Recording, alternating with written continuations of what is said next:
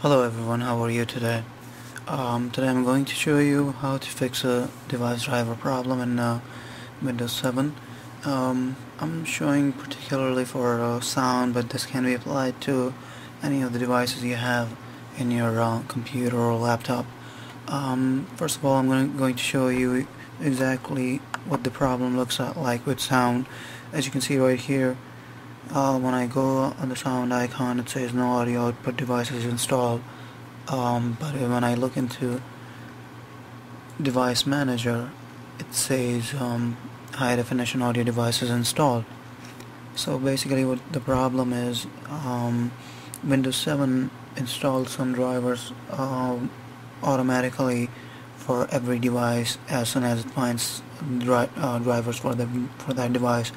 But in case of some devices, what it does is it installs either generic or universal drivers, which are not correct drivers. So first thing you have to do is you have to download correct drivers for either the manufacturer of the device, or you can go to your PC manufacturers like Dell, HP, Acer, or whichever company's computer you have, and download the correct drivers for Windows 7. After that, what you have to do is you have to stop Windows from installing these devices, these drivers automatically. So for that, what you have to do is you have to go and start, type in gpedit.msc in the search area and just press enter. Also, this gpedit is not going to work in Vista Home, any of the Vista Home or any of the 7 Home. It's going to work in Enterprise, Business, or Ultimate Editions.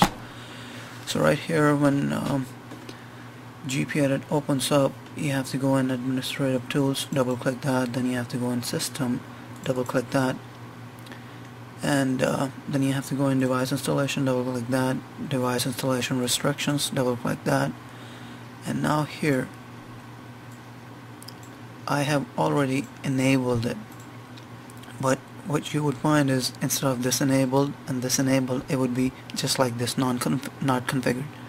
So what you will have to do is you'll have to double click it. Instead of not configured, you have to enable it.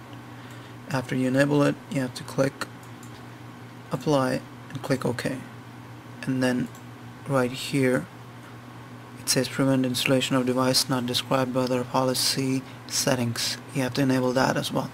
So you have to enable two of them. The first one is allow administrators to override device installation restriction policies. That's one. The other one is prevent installation of devices not described by other policy settings. Those two options, instead of not configured, you have to enable it. One more time, I'm going to show you how to do that. Double click the policy. Instead of not configured, check the radio button to enabled, click OK, or click apply and OK. Either way it's fine. Then you're all set. Now Windows cannot install drivers on its own. So close that out, open up your device manager. To access device manager, you have to go to start on your computer, right click, then click on manage. As soon as you click on manage, it's going to open up computer management.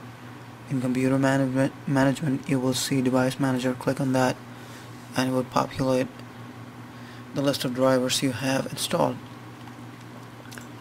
Now I have problem with my sound, so as you can see it says high definition audio device. It does not say what company it is, as in other cases where it says mobile Intel 915. So it says which company makes the device that I have. So here I'm going to uninstall this, and then go on my computer name, which is Tarun Manjal PC, and scan for hardware changes. Now it's trying to install the drivers, but it's not going to be able to because we changed the policy.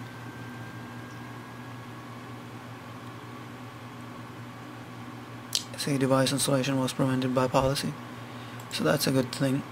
Now we go back to device manager, go on the device, update device driver software. We're not gonna go for search automatically. We're going to browse our computer, and we have to point to the location where we have the drivers. You may have to unzip your drivers that you downloaded from manufacturer of your PC or manufacturer of the device.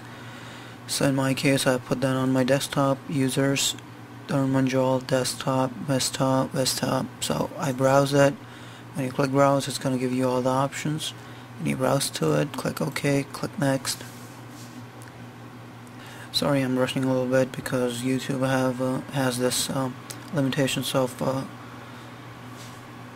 video being under 10 minutes, so I have to.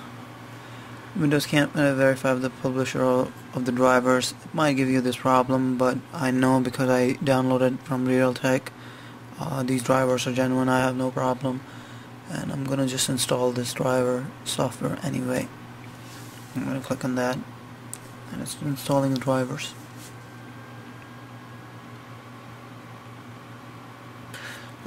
While it installs, we'll just wait. And as you can see, right here, it's the icon still says no audio output device is installed, and there's a cross mark with a red circle on it, in red circle, as soon as it's done installing. So we'll hear a little bit sound and then we'll be done. It says finished installing driver successfully, and now you can say, before it said high definition audio device, it did not say Realtek. Now it says Realtek, so I have the correct drivers installed. I'm just going to close Device Manager, and when I click this, now you will hear the sound.